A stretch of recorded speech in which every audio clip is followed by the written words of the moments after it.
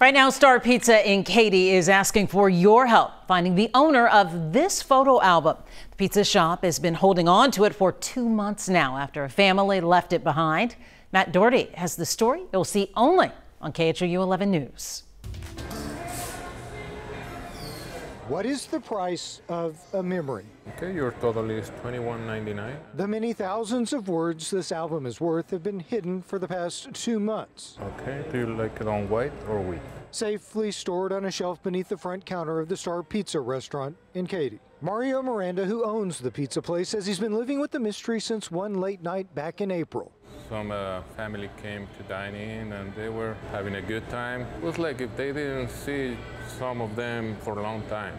Like a reunion? Yeah, like a reunion, yeah. Mario says there were about 6 or 7 of them. And they were looking at the album here. He says the group must have lost track of time, talking and eating and poring over the pages of the album until the restaurant closed. When a waiter went to clean their table outside, He found out that the guys left the album on one of the chairs.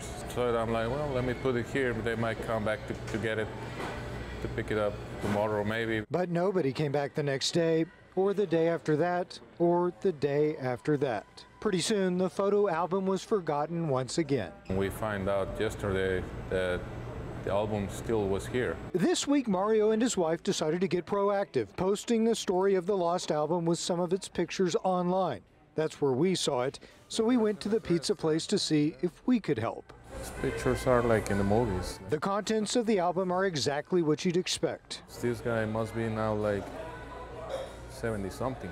Page after page, so many memories.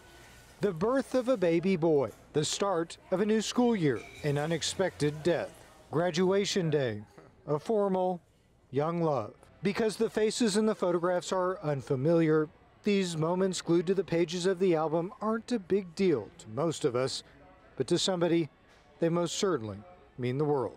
Now that you're doing this, hopefully they can see it and come and get it. In West Houston, I'm Matt Doherty, KHOU 11 News.